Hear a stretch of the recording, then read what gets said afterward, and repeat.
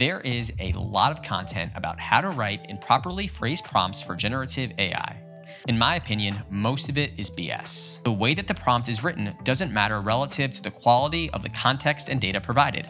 I'll show you. In this video, I'm going to feed ChatGPT a bunch of crappy prompts while adding more and more targeted data to get a really good prospecting email.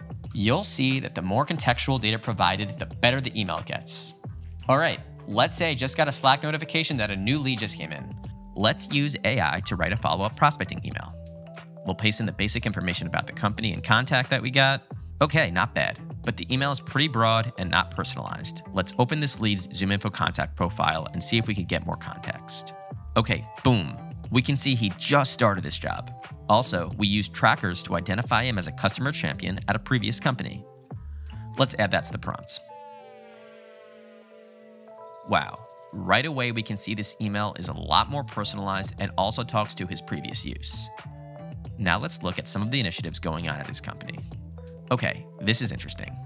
I can see they just acquired a company, they are hiring sales roles, looking to expand into global markets like EMEA and APAC, and are also experiencing challenges related to outbound lead gen and are allocating budget to display advertising. Let's paste this in there.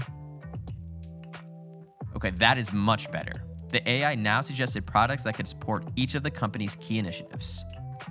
Note, there are plenty of other data types and real-time signals that we can use to further personalize this and make it even more relevant, like intent, website pages visited, technographic data, and a bunch more. But let's leverage this information that we already provided to multi-thread this account. From this org chart section, we can grab the contact info of key stakeholders so we can use GPT to draft an email to them. Boom, that looks great.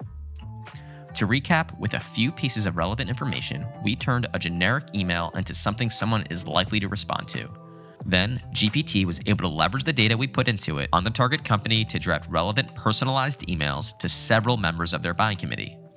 I want to note that of course it helps to provide GPT with continuous feedback to improve responses, but that part isn't rocket science. But the underlying point is clear, that the accuracy and completeness of the contextual data provided is what will have the greatest impact on your results.